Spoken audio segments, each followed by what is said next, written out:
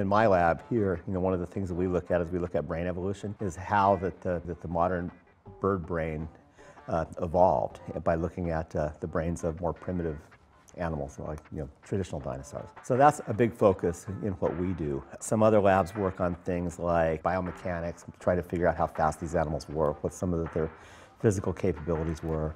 Some other labs are working on the physiology of the animals to figure out how much they would have had to eat, what their digestive patterns were like, whether they were capable of being warm-blooded or not, and that kind of thing. Our lab works a little bit on growth as well, because we can now calculate how long the animals lived, and so we can understand something about the demographics of the populations. We're also working quite a bit on things like egg color and trying to figure out what color the eggs of the animals were. Basically, we just entertain a lot of different biological problems, because 30, 40 years ago, most paleontologists had geological training, and that's really changed because now that most of it is biologists who work on fossils. So the same kinds of things that biologists who work on living animals look at, we look at. Yeah, I think that when you talk about what color animals were, that you have to really look at what you mean by that. And it's really, what color do we perceive them at? Because mammals have really bad vision. We see terribly. That there's only a small group of mammals that even see in color. So it's like us, chimps, gorillas, and orangutans. Every other animal sees in black and white, or every other mammal sees in black and white.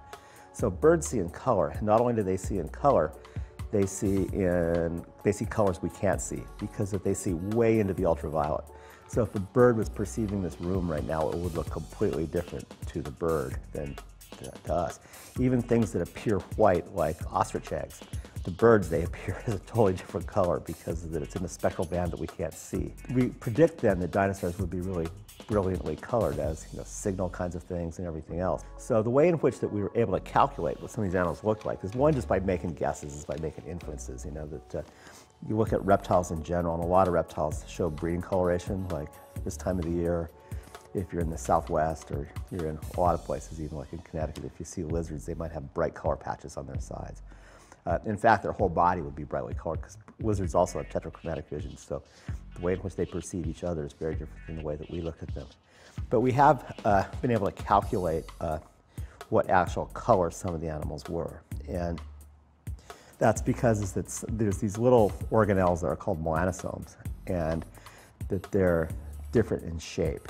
And this is research that our lab was involved in with others as well, and that the melanosomes, by doing a mathematical analysis of their shapes, you can calculate what color the animals were. So, and also by looking at the way that they're distributed, you can detect other structural properties. So one of the animals we looked at was an animal called Microraptor, which is a small dromaeosaur relative of Velociraptor that lived in China about 130 million years ago. And what we found is that it would have been glossy black when it was alive, because the melanosomes were actually preserved in the fossils. And you can see them using scanning electron microscopy. And also the way that they're arranged parallel to one another. They made a diffraction gradient, so they would have had the same kind of look as some of the iridescent blackbirds or crows that you see on bright sunny days. So it's a small animal about this big, but it would have been iridescent blue-black. It's pretty difficult work to be able to calculate this stuff. Nevertheless, if you have the right fossils and you have enough time and money and stuff, it can be done. I don't know. People ask me that a lot, and I know that this sounds like kind of I guess I can't say on TV, but what really keeps me going is I just want to see if we're clever enough to figure it out. So we'll have some idea. I'll be with my students, my colleagues. We'll say, yeah, a bartender will ask us, what color were they? And you go, at first you say, you don't know, and then you sit around for a couple of weeks and say, well, maybe we can just figure this out. And then you figure it out, and that's great. So it's kind of the curiosity of just stuff that keeps driving me.